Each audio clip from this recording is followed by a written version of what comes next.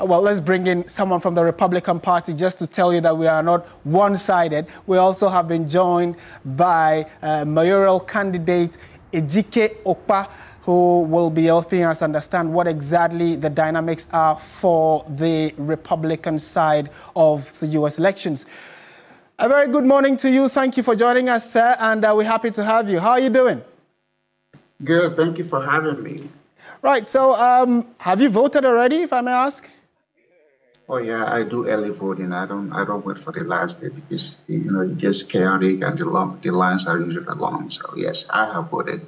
Okay, great. So, I mean, I'm going to start from the thorny issue of immigration. I am pretty surprised that you have a number of people of color, like yourself, who are supporting Donald Trump. Here on the continent, I'm sure you have a Nigerian ties, but here on the continent, it's suddenly mixed. People say they support Trump, irrespective of his immigration policies he's put out. As someone who is in the U.S. and clearly a Republican, what do you make of what do you make of Donald Trump's immigration policies he intends to roll out if he does get to the Oval Office? Well, I support it. I came to America legally. I was denied visa 2 times in Nigeria. I got it the 3rd time. America is not saying don't come to America. America is saying come legally. Just like, when Ghanaians came to Nigeria, remember the phrase that came out of that, Ghana must go. With America should not have to put up with the irresponsibility of people from countries that say they have challenges. Come here legally and the opportunities are limitless. The only thing I cannot be as an American, as a naturalized citizen, is become president. But I can be anything. That's why I ran for mayor, the first native African in the history of American immigrants coming here. I ran for mayor of Dallas in less than 8 years of becoming a citizen. I ran for Congress. Currently every president, every governor of Texas has always appointed me since 1995 when I became a citizen. So this thing about Trump not liking immigrants is falsehood. It's the Democrats' way of, again, using falsehood to make it look like it's a fact. We said, come to America legally. Nobody allows or loves illegal immigration. It's stressful. Trump said when he ran for the first time, nobody should have to die to come to America. Come legally, right. Make the effort. But again, me, just like my home is my country.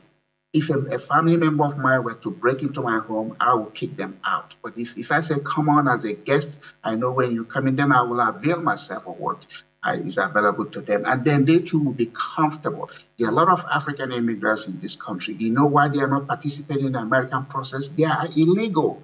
They come on a visit and then they start to stay. When you do that, you start to hide, you start to do jobs that are not very reflective of your capability, of your interest. Why would you want to waste your life that way because you're in America? Okay. Why would you want to do that?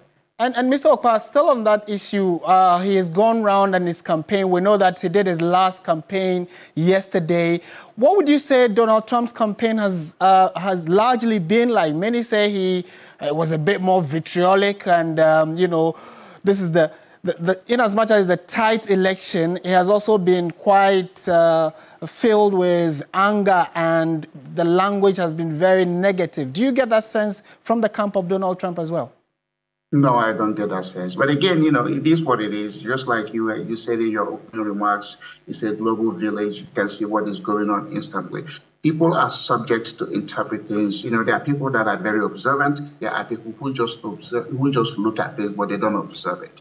So Trump antics does not perturb me. Again, I know him when he was in the White House. I was a guest of him for 3 times. And if he had won the 2nd term, I would have been made an ambassador. I would have been the first native African who's a non-career diplomat that would have gotten that job.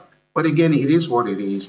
And he knows he's a businessman. It's only American that has gone from the executive office of his business to the executive office of the president. And then that's a resentment because the typical politician in America is somebody who's gone through the process. You look at Obama, you look at Clinton, you look at Biden. What have they done or what did they do before they get there? They have been beneficiary of public support and all of a sudden, they are president.